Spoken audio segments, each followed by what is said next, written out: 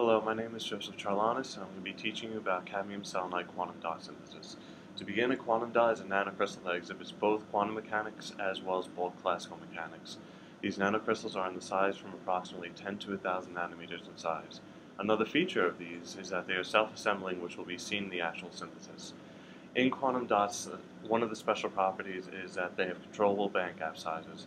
This means that you can control the gap in which the electron is excited to the next energy level, leaving a hole also known as an exciton. The visible absorption and photoluminescence of these cadmium selenide nanoparticles depend on the size of the particle. Octadecene is used as a non-coordinating high boiling solvent. A sudden injection of room temperature selenium solution into the hot cadmium solution produces seed crystals which then grow quickly. Samples are withdrawn from the hot solution and quenched at room temperature to produce a series of increasing particle sizes. Now on to the actual procedure. The visible absorption and photoluminescence of these cadmium selenide nanoparticles depend on the size of the particle. Octadecene is used as a non-coordinating high boiling solvent. A sudden injection of room temperature selenium solution into the hot cadmium solution produces seed crystals which then grow quickly. Samples are withdrawn from the hot solution and quenched at room temperature to produce a series of increasing particle sizes. Now on to the actual procedure.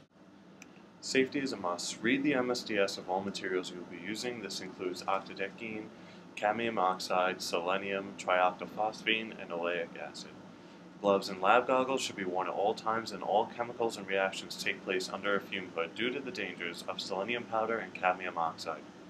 Before you start synthesizing your quantum dots, a selenium soft solution must be prepared beforehand.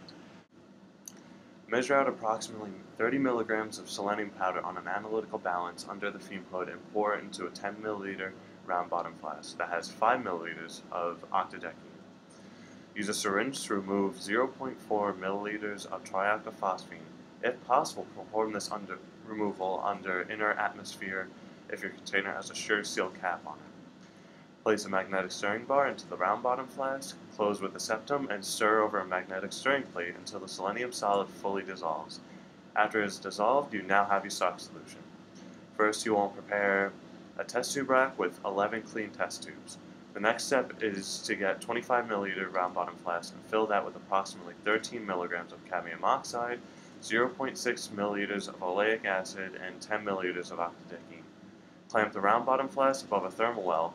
Place in a stopper with a thermometer that reads about 225 degrees Celsius and heat the solution. Keeping a close eye on the thermometer, remove the septum of the selenium stock solution. When the temperature reaches 200 degrees Celsius, with a glass pasture pipette, remove a sample and place into a test tube. Next, once the solution reaches 210 degrees Celsius, pipette 1 milliliter of the selenium stock solution into the cadmium oxide solution. Once you do this, you must start a stopwatch. Every 10 seconds for 1 minute, remove a sample of the cadmium selenide and place into different test tubes. After that first minute, the next 4 samples will be taken at intervals of 30 seconds, so the whole procedure happens over the case of 3 minutes. If you were successful, you should see a distinct color change down the line of the test tubes from yellow to a dark red. You can also check under a long-wave ultraviolet light to see if the quantum dots fluoresce. Measurements and calculations. Using octadecene as a blank, use a UV-Vis spectrometer to measure the peak wavelengths of your cadmium selenide quantum dots. Graph the absorbance as a function of growth time.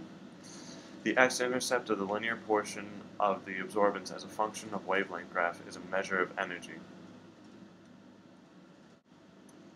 Up here I have an example of a UV-Vis spectra of 2 different samples of cadmium selenide ranging from 400 to 650 nanometers on the x-axis and 0.05 to 0.40 for the absorbance. By using this form of the Schrödinger equation and a little bit of algebraic manipulation and use of the quadratic formula, you can solve for the radius of your quantum dot. Many of the variables and constants are right down here. Planck's constant, speed of light, charge of an electron, permittivity of free space, and your mass of the electron.